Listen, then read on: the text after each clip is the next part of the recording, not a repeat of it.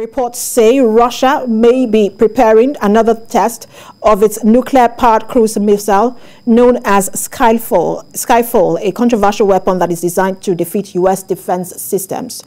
Experts at the Middlebury Institute of International Studies Center for Nonproliferation Studies who analyzed the photos say the analysis of the photos, which were captured on August the 16th by the commercial satellite imaging company Capella Space, offers strong indications Russia was preparing to test a nuclear-powered cruise missile at a known launch site located near the Arctic Circle.